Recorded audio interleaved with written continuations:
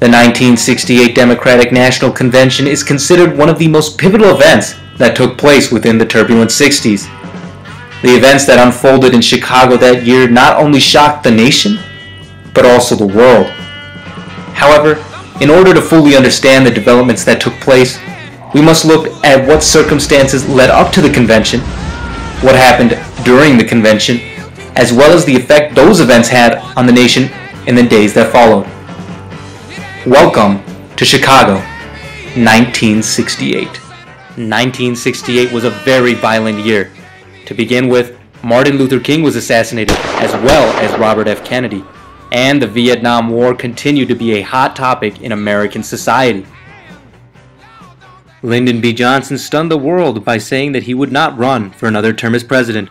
Following this stunning announcement, Richard Nixon was nominated as the Republican candidate for president.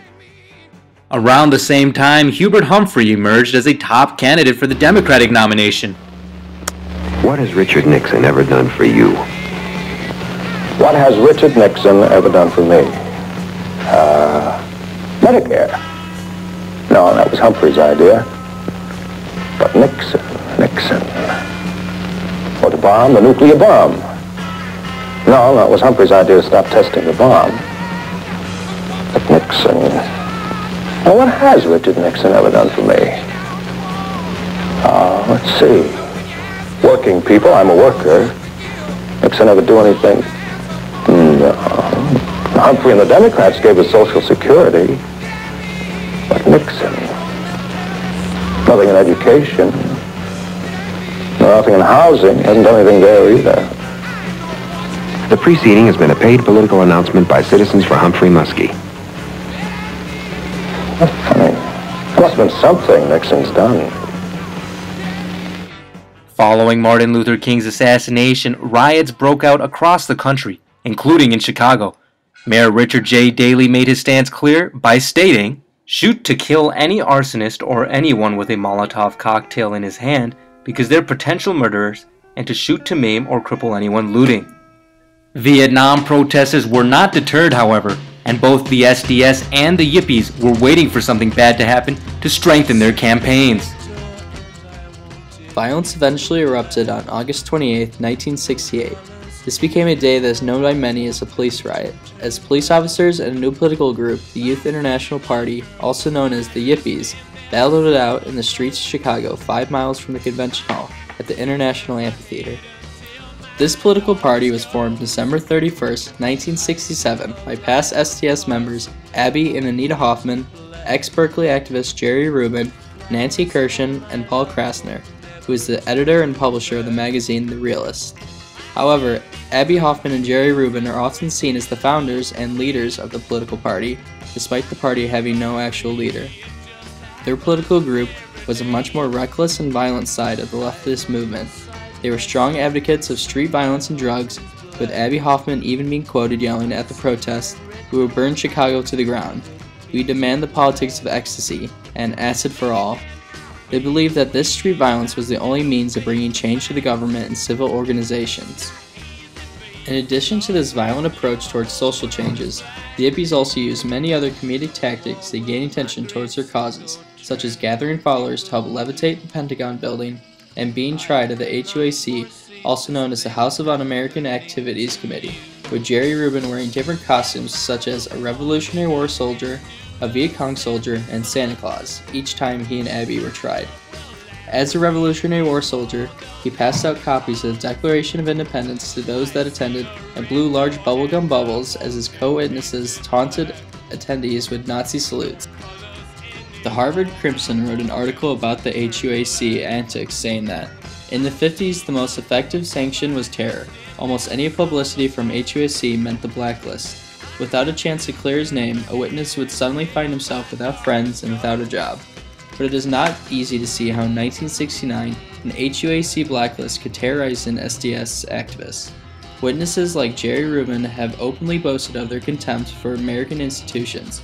A subpoena from HUAC could be unlikely to scandalize Abby Hoffman or his friends. This group of founders met together to drop acid when they thought of the idea to create a rock festival in Chicago that would also be a political demonstration without being so boring. They would call it the Festival of Life. They went through this plan and applied for a permit for the youth festival in Chicago with the goal of bringing 100,000 young adults. The permit was denied by the city, but the Yippies, still determined to demonstrate, decided to go through their plan anyways. They even brought along their own presidential candidate, a pig named Pegasus. When asked how much money he would accept to stop the protest, Abbie Hoffman stated, $100,000 ransom. I don't understand the ransom. You mean to rip off this city for $100 grand? It's a groovy thing to do.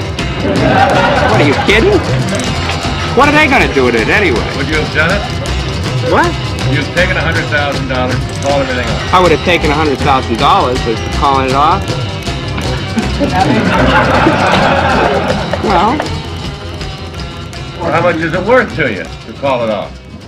call off A what? million? Would you have done it for $1 million? Revolution? Yeah.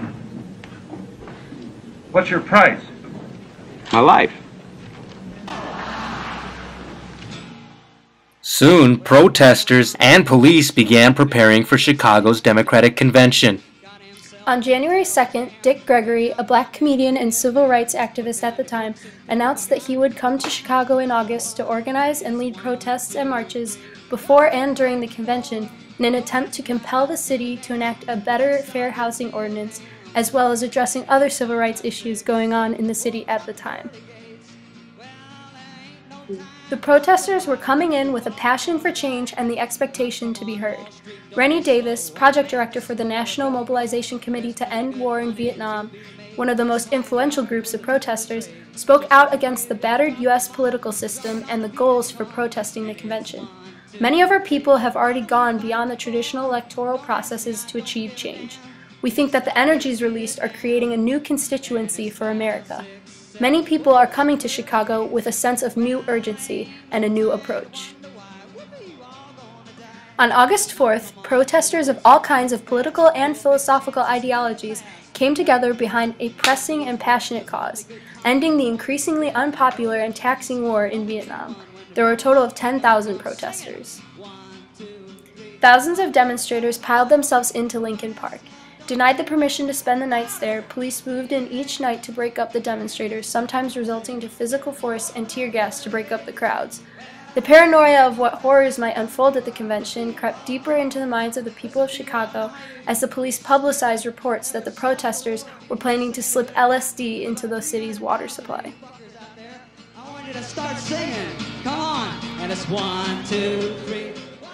It was evident that Mayor Daley had intended to make Chicago appear a warm and welcoming center for the convention to take place, plastering posters of trilling birds and blooming flowers around the avenues leading up to the convention, as well as redwood fences. But the underlying intentions of Daley for the convention were unmistakable. The main doors to the convention, designed to look like the White House entry, was bulletproofed. The International Amphitheater itself was surrounded by barbed wire-topped steel fencing, holding within them an abundance of security guards and armed policemen. Don't ask me, I don't give down. The next stop is Vietnam. And it's 5, 6, 7. Chicago was bubbling with anticipation for full-out chaos, ready to boil over. If you're coming to Chicago, be sure to wear some armor in your hair, Mayor Daley said as he prepared for over 12,000 police officers, 6,000 National Guard members, and 6,000 Army troops. A total of 22,500 men in uniform, all to combat half of that present for protesters. The Tribune even reported the convention site to be a veritable stockade, commenting on the presence of such heavy security surrounding the convention. Over 10,000 anti-war protesters gathered to show their support for ending the war in Vietnam. Together, the Yippies, the SDS, and another group called the National Mobilization Committee to End the War in Vietnam led a massive demonstration. Chicago Mayor Richard Daley, in response, deployed 23,000 police officers and National Guardsmen to control the protesters with orders to shoot to kill if necessary. Daley kept repeating to reporters that no thousands will come to our city and take over our streets, our city, our convention.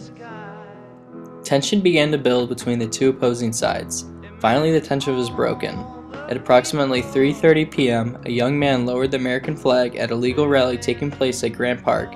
Police broke through the crowd and began to beat the boy as other protesters threw food and rocks at the officers.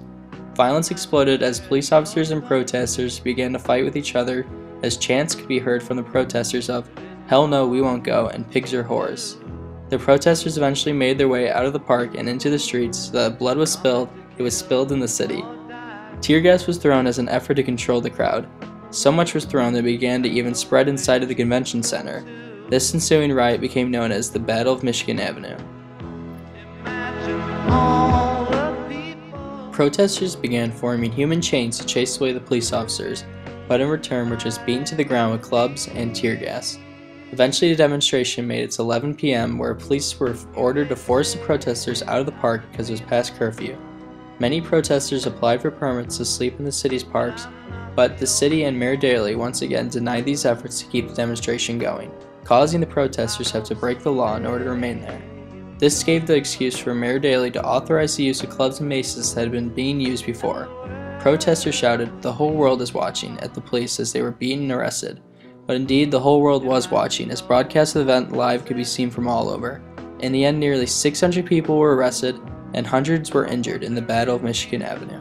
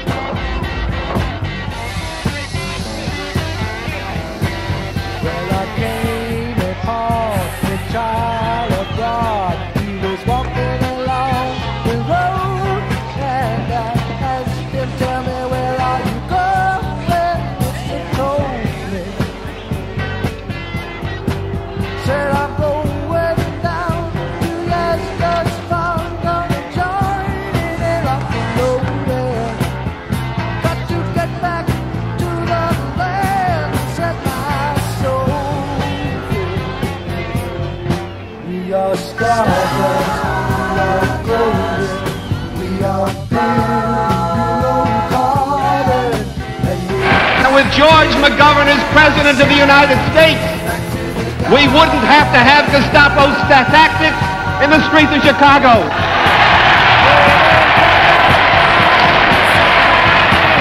With George McGovern, we wouldn't have a National Guard.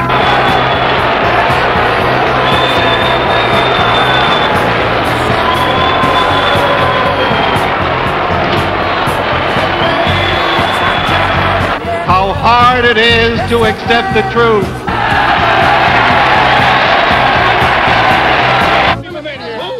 Check with our state chairman. He's an elected delegate. What are you trying to strong-arm stuff?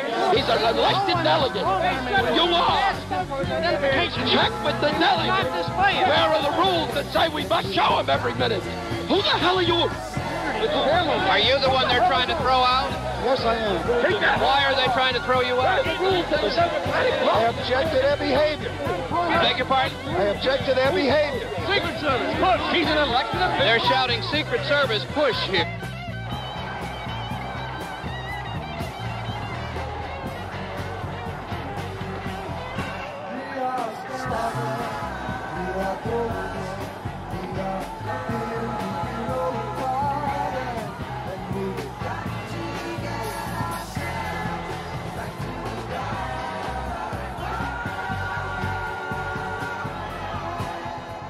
Mayor Daley defended his police tactics by stating this: "In the heat of emotion and riot, some policemen may have overacted, but to judge the entire police department by the alleged action of a few would be just as unfair as to judge our entire younger generation by the action of this mob.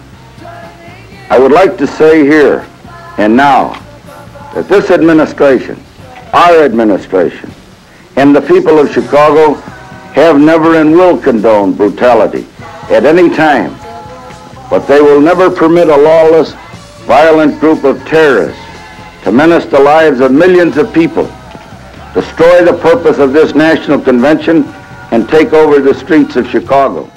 Nixon used the convention to help his election campaign with many ads.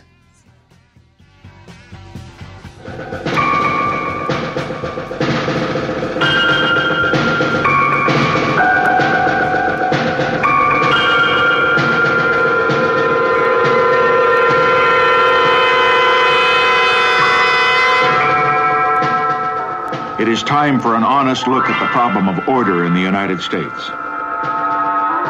Dissent is a necessary ingredient of change.